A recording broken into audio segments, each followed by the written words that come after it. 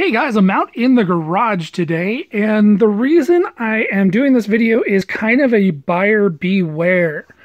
A little bit of backstory on what's going on. I purchased this absolutely awesome gauge set off of eBay, and with the intention of doing a restoration on it, even though it doesn't really need too much.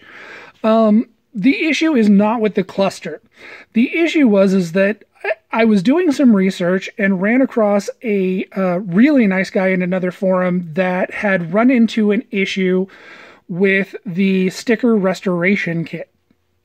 Now, if you know me and you've been in the shop on the Flat Spot, we actually offer a decal restoration kit. So I was quick to kind of jump in and be like, what kit did you use? And surprisingly enough, the kit that he used was not this one. It was this kit here. This kit is available through Dennis Carpenter, and also the same kit is available through LMC. He ran into issues with mainly his speedometer. The other ones worked fine, so that wasn't really that big a deal. After talking to him and kind of sympathizing with the issue that he had, I offered him a free version of the one that my company has been making for 5 years in exchange for this kit, which he sent me. When I pulled it out of the package, I was actually pretty surprised. And I mean, just for further proof, it is a Dennis Carpenter kit. I'm surprised at how wrong this particular one is. Now, the die cuts for the 4-speed and the standard are exactly the same. So that was why I asked him to send me this. And mainly, I also wanted to get him a kit that actually worked.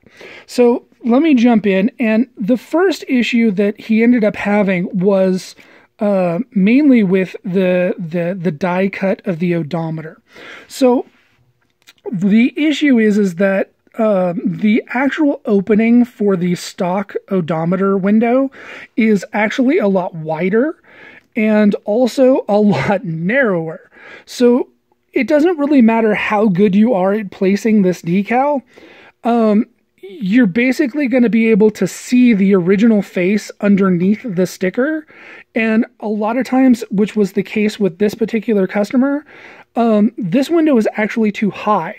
So he ended up having to cut the decal down and open more.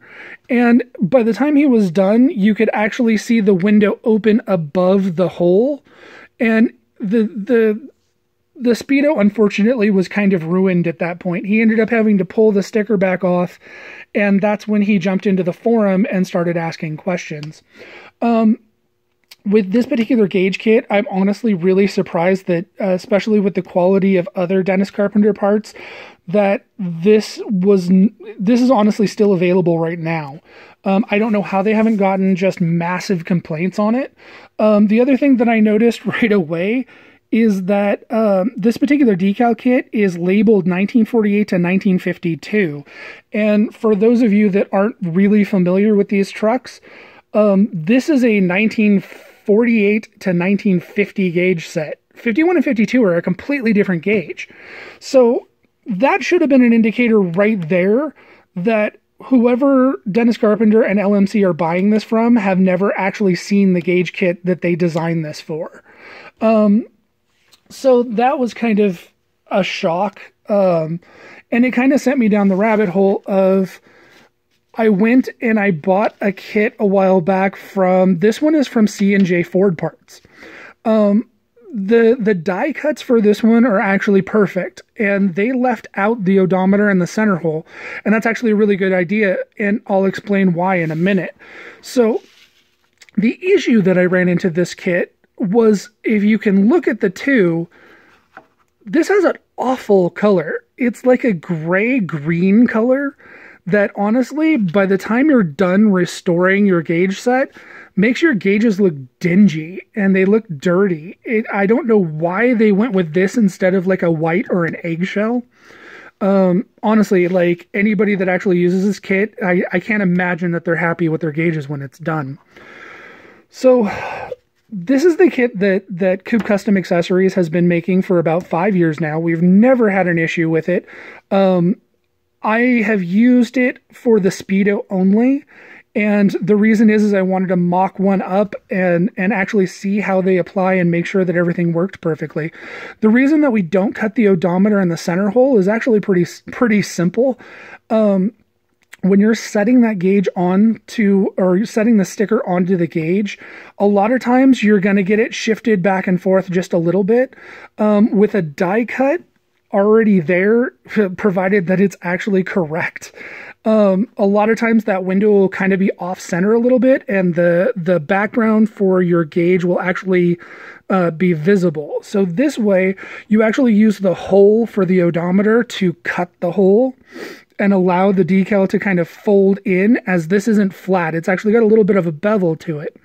So it gives you that wiggle room that you're going to need to install this gauge perfectly and get a really, really good result. So the last thing that I kind of wanted to bring up was the price point. The price point honestly really shocked me with these kits.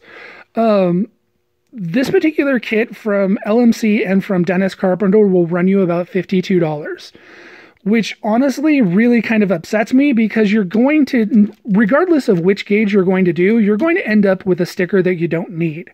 So why not remove that one sticker like they did in these kits, bring your price point down, and actually not give somebody something that they're not going to use. Out of the 3 kits, this was the most expensive from C&J. This one will actually run you about $60, which is absurd. I don't know how they're charging that much and how they're actually moving any units. Our kit will run you $39.99. It's also available at Midwest Ford Parts. And we're honestly in the process of contacting both of these companies to see if they want to move over to this product, because, again, I can't imagine that they're not getting complaints with both of these. The fact that both of these two are still in the market is honestly kind of upsetting, because people are just getting screwed on it. So anyway, if you have any questions, feel free to reach out and talk to me, ask any questions that you have. If you want to grab a set, I actually think they're a little bit cheaper on the Flatspot website. But go ahead and jump on and grab one. If you have any questions, let me know, and I hope you enjoy the video. Thanks.